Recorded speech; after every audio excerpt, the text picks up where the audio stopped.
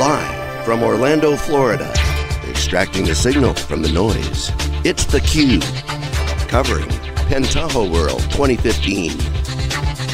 Now your hosts, Dave Vellante and George Gilbert.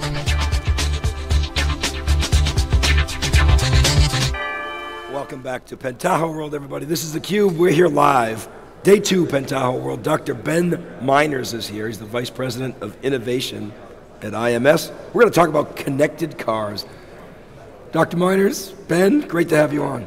It's wonderful to be here. Thanks for the invitation, and it's an exciting space to be in. So I love the title. You know, what's that all about? Well, innovation is our future. Companies that don't invest enough in innovation stagnate. Progress halts, and others come in to take their place. So innovation is the way for organizations to succeed long into the future. Innovation is what allows us to define the road ahead, to shape that path and bring all of our partners along with us. So tell us a bit more about IMS, what you're doing in telematics and the insurance business. Lay that out for us. Sure. IMS is an organization, we've been around for 15 years now, making transportation safer, smarter, and greener. It's a kind of broad range of topics there, but we do this in many different ways. Everything from, at IMS's origins, looking at intelligent airbag deployment systems, occupant safety, occupant classification, understanding even where the head is in 3 dimensions within the vehicle. We've leveraged those automotive roots to augment that with direct aftermarket solutions. Solutions that actually look at how the driver is behaving, how those individuals in the car are using their thought processes to control the vehicle. Because ultimately, on all issues on the roads today, it really comes down to a human decision. What human decision was made to influence that car's reaction and the resulting outcome? So what we really focus on now at IMS is driver behavior. What can be done to analyze driver behavior? What can be done to influence driver behavior? And what can be done to make our roads safer, smarter, and greener through this wealth of information? We do this in several different ways. We leverage a platform that we've developed called DriveSync. The DriveSync platform is a connected car platform that contains a number of relevant services. Services from usage-based insurance, a model that transforms the insurance industry from an industry that traditionally looks at age, sex, and location, or perhaps credit rating information, to an industry that actually uses direct measurements of how the vehicle is being controlled, how the vehicle is being driven, to get better insight into the risk level of that individual. Uptake has been amazing in the insurance space. Actually being able to understand that yes, you are a good driver. No, it has nothing to do with your age or location. It has to do with how you control your vehicle. It has to do with how much sleep you had the night before so you can be focused on the road ahead. Some of the other services include new driver education or young driver's intelligence. But this is a service on the same platform that enables parents or supervisors to better coach their new drivers, to enable those teen drivers to gain experience effectively, to be able to go from a beginner driver to an experienced driver in an accelerated period of time. I want some of that for my teenagers. So, okay, so how does it work? So how is the data gathered in the vehicle? Is it a dongle that goes in the car, and then what happens? Well, the information pulled into the DriveSync platform comes from a wide range of sources. We support everything from a small self-installed dongle that the driver can reach down underneath their steering wheel and plug in themselves, right to smartphone-enabled applications that can be a quick, simple download from the App Store to be able to collect information about how the vehicle drives without anything in the car at all. We also collect from existing sources, so existing telematics in fleets or existing built-in telematics systems. The real value that we add and that we contribute to this ecosystem is in the platform, in the transformation of that data being collected from the vehicles to derive driver insights and actionable intelligence for the parent, for the insurance organization, for the fleet manager, for the vehicle owner, for everyone. Somebody said in the keynote yesterday that, and I love what you said about sort of trying to infer data from credit history or age or sex or whatever it is. Those are really lightweight indicators. Somebody a long time ago said, watch, big data is going to kill sampling. This is a version of that. Instead of inferring from some lightweight indicators, you're going to get the data. Love that. Somebody said in the keynotes yesterday that if you are a better driver than the inferences say so, you can get a rate reduction. And there's no penalty if you're not a good driver. That part made my brain twist. I said, wait a minute, is that true? Is that true? It's absolutely true. In fact, in almost every usage-based insurance program across the US, the insurance organizations have already identified a business case, a return on investment, to adopt a program such as the usage-based insurance service from IMS through our addressing platform, that allows them to realize direct benefits from policyholders. Upwards of 30 to 40% reductions in costs on those policyholders. The ability to not only identify which drivers or which policyholders are better drivers, but the fact that now that rich information is coming in minimizes the chances of large claims coming in, because drivers themselves, once they adopt these programs, you're self-selecting into a program that you need to continue to be a good driver to get those benefits. Oh, so it's behavior that's changing, because I think what David was asking is, how could there be a net reduction in premiums if there's no net change in accidents? Why is it not a zero-sum game? And what you're saying is you're modifying the game. The cost structure of the entire base improves.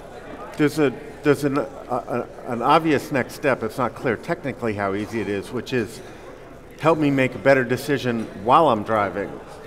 What have you guys thought through that, and what would that look like? You guys got in the innovation lab, you got a self-driving car that's next? Or is that? Or if it's not self-driving, just tell me what's a safer route, or tell me not to go, in this part of town at night, whatever. It's funny you asked that. In fact, we just recently demonstrated risk-based routing algorithms in the Chicago Insurance Telematics Show back in September. So this actually informs the driver, using information about collected risk location information on roads and road networks, to allow the driver to not only choose to route based on fastest path or shortest path to destination, but also route based on minimum risk path. So speed, you have options for speed and risk. Yeah, risk-based routing is something coming on a roadmap ahead. Yeah. It is something that makes sense, because allowing the driver to make that informed decision empowers you as an individual to take a path to minimize your risk. Would you expect a driver to pay more for that? Of course, an individual that makes a conscious decision to drive on a riskier route may have different insurance implications than a driver that makes a conscious decision to drive on a least risky route. I mean, I'd pay something. I pay for Waze. I think I pay for Waze, don't I? I'm not sure. Anyway, so this is, again, fascinating topic. When you think about innovation, in the technology industry, innovation has, for decades marched to the cadence of Moore's Law. But innovation increasingly is coming from combining various technologies. That's that combinatorial effect that's adding value. I wonder if you could talk about that. What are those combinatorial technologies that you're bringing together that you see that excite you? Well, it's the whole space is exciting. From an innovation perspective and the ability to combine multiple aspects from diverse industries, we're seeing a lot of this in the real world today through our services. I talked briefly about in the insurance space, about the young driver space. Well, there's also this whole other industry, the ability to collect revenue on roads. Some people consider it a different space, fuels tax, paying gas tax at the pump. It made sense decades ago, almost a century ago it made sense, because every car consumed about the same amount of gas. The amount of gas tax that you're paying is proportional to the amount of damage you're doing on the road. So what we've done to help transform that industry is adopt a similar model, leveraging the same DriveSync platform with a usage-based service to enable drivers to pay a usage fee based on the road, to enable a driver to pay proportional to the amount of damage they're doing to the road, a fair and equitable amount, instead of paying a gas tax. It's a program we've launched in the state of Oregon now, and it's quickly gaining adoption across the US because, unfortunately, revenues to replace and repair roads are nowhere near what's needed to actually repair them. So it's a different industry. It's pulled into the same platform. What's interesting is the fact that we can pull all this information together. It's all drawing on the same vehicle and driver behavior information to deliver multiple services. Beyond that, there's also home and health and lifestyle. It's one step to look at how the vehicle is being driven, how that individual is making conscious decisions to drive more effectively or safer. But now imagine being able to understand the health of the individual while in the car, or the individual's state of mind before getting into that car. Imagine being able to have your vehicle remind you or recommend that maybe you should take Uber today because you only had 2 hours of sleep the night before. Or your blood sugar level isn't where it needs to be. We really recommend that you take a cab or get another route to work because now it's not the time to get behind the wheel. So there are some interesting techniques and a whole realm of data and data insights that are coming with this convergence of automotive, telematics, IoT, health, and home. So you've talked a couple times about transformation. I want to ask a kind of an academic question, but you've had a lot of years of schooling, so you may be okay with it. I saw a chart the other day. On the vertical axis, it had degree of disruption, not transformation, but disruption. And the horizontal axis was time. And it had mainframes and minis and PCs, and obviously very disruptive personal computers, and then internet, highly disruptive. And then it had IoT, lower than internet. So I called up the guy who did the chart. I said, I don't get it. IoT, everybody's talking about IoT. It's a huge market. You're in that space. And he said to me, it's not disruptive as much as people might think because it's the existing organizations and infrastructure players that are going to take advantage of IoT. So that's kind of, again, academic but interesting thought. Are you seeing that in the industries that you serve, that it's transforming them, but it's not disrupting them like Uber is disrupting the taxi industry? I wonder if you could comment on that. It's an interesting perspective on IoT.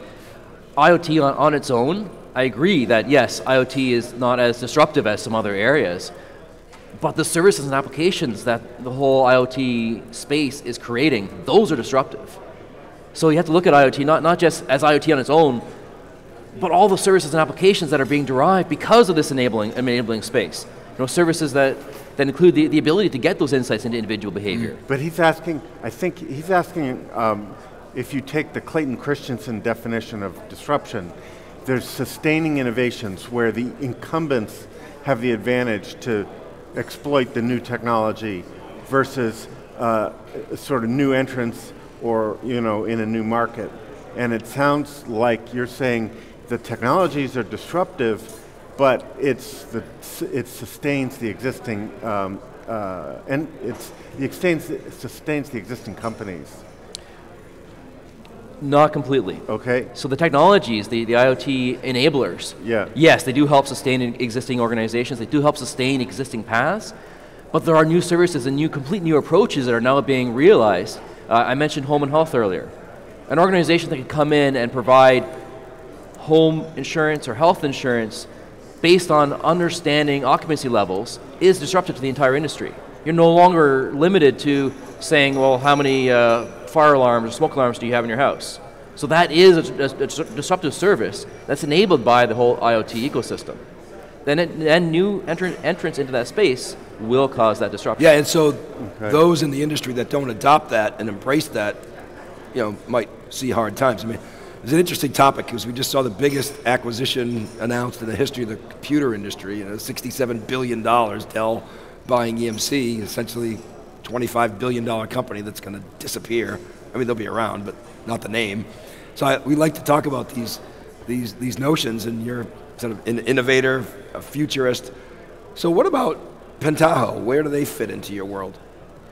We've embraced Pentaho to empower our partners and our customers with insights into how they can operationalize, how they can understand the health of their programs. So for example, an insurance organization now gets the ability to drill in, the ability to get real-time information on geospatial deployments, where their vehicles are lit up, where there may be delays in activation, where a person may have left a in-vehicle enabler on their countertop or in their kitchen, haven't plugged it into their car yet. So there's a whole wealth of information around the operational aspects of the program that we've leveraged Pentaho to to empower our partners and our customers with that information and those insights to make their programs even more effective. We were joking earlier about self-driving cars, but what do you make about that? I mean, it's sort of related, it's an adjacency to the future, to what you guys are doing. What do you think about self-driving cars? Well, self-driving cars and autonomous vehicles are a very exciting space. It's a space where the culmination of all of our software and algorithm investments as a transportation ecosystem player come to the realization and help to disrupt a traditional automotive industry. It'll be interesting over the next 5 to 10 years to see how well we can cross from an emerging space into a mass market space. That will be the interesting element, because it's one thing to demonstrate, it's one thing to deploy and to trial.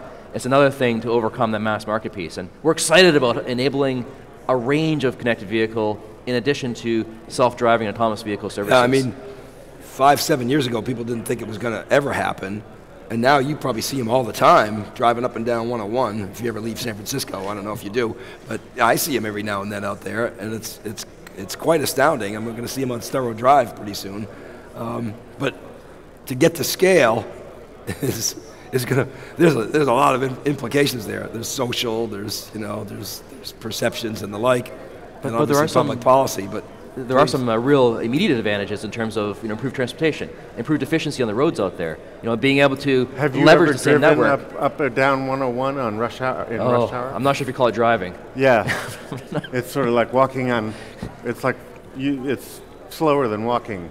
Yes. Well, but the potential for reducing, accidents. I mean, the Google self-driving cars only had, I think, 2 accidents, and both when humans were driving. And one was when they got rear-ended.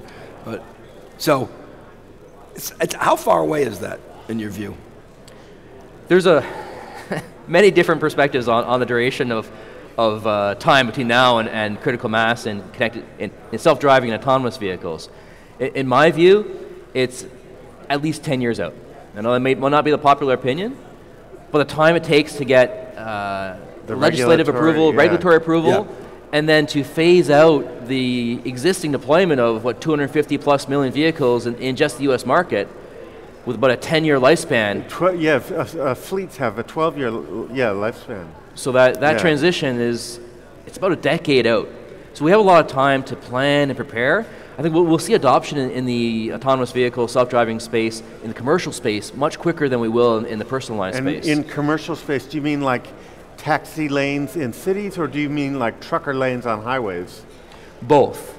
There's an urgent need in both transportation of goods and services and long-haul transportation to be able to make that transportation more efficient. Imagine being able to, instead of taking a large transport truck and having it half full of equipment and shipping it across the country, imagine being able to get a fleet of smaller vehicles using telematics, using the information from the vehicles, platoon those vehicles and get them to drive across the country.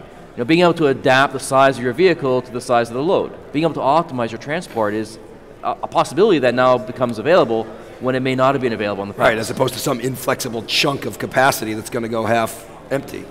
Very interesting. Any other things, Ben, that are exciting you? I mean, I'm sure there are a lot, but maybe share with you. We talked a lot about autonomous vehicles, but what else is on your radar? Well, the personal aspect. And we talk a lot about data. We talk a lot about deriving insights from data, looking at actionable intelligence.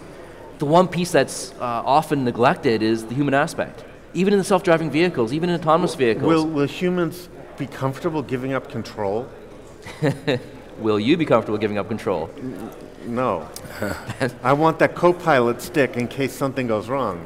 Yeah, and that's a popular opinion. So that human element, regardless of if it's a vehicle from today, a vintage vehicle, or a future vehicle, embracing that human element is still extremely important. So no matter what technology we bring to play, whether that's the driver sync platform delivering a range of services in vehicles today to make those vehicles connected vehicles, or forward-looking concepts in self-driving vehicles, embracing the human elements, being able to deliver services to those individuals, whether they're driving or not, being able to deliver information to those individuals, and being able to empower those individuals is something that we as an industry have to put a more concerted effort around. we look around, there are the great technologies, there's great data scientists, there's great insights, but if we can't take those insights and turn them around to influence behavior, to influence change, to inform and make drivers and individuals make better decisions, what good is the data? So that's an area that I think as an industry we need to look at more, the human factor, the human element. So it's not just trying to take the human out of the loop, it's trying to make the human better where he belongs.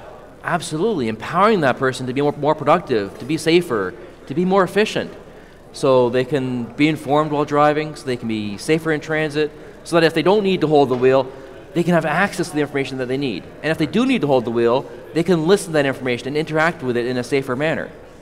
That's a very, very rich perspective. Well, it opens up a whole new line that we don't have time to talk about, but just the whole notion of machines, which have always replaced humans, it seems to be happening at an accelerating rate. So what are those areas where humans are going to excel over computers? And but what's most interesting is he's not saying it's binary, he's saying they'll augment us. Oh, absolutely. Which is refreshing to hear. But there are examples like the kiosk at the airport. Yes. You don't need a human anymore. Right. And there are examples where there's going to be a hybrid. It's interesting to start forecasting what those examples are, because as I said, 5 years ago nobody thought autonomous vehicles were even possible. Now they're maybe as soon as 10 years away. I think 10 years is pretty soon. And so that's a challenge for society, is what are those things that individuals are going to be able to do and sustain better than computers so that they can maintain employment and all those other things. I mean, what do you think about that? And what's the answer? I mean, obviously education is the answer, but educating them for what?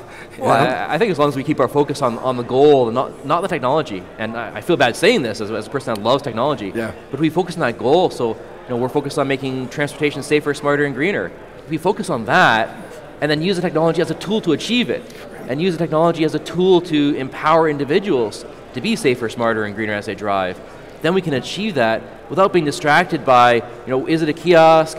Is it audible information? What's the chipset in that device? What algorithm are we using?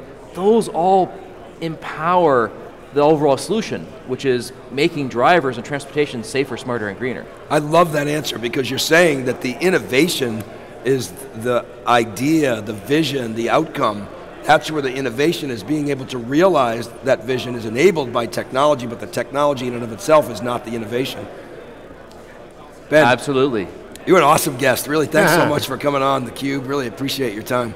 Well, it's my pleasure, and it's a wonderful event here, and look forward to next steps. All right, great. All right, keep right there, everybody. We'll be back with our next guest right after this. This is theCUBE. We're live from PentahoWorld in Orlando. We'll be right back.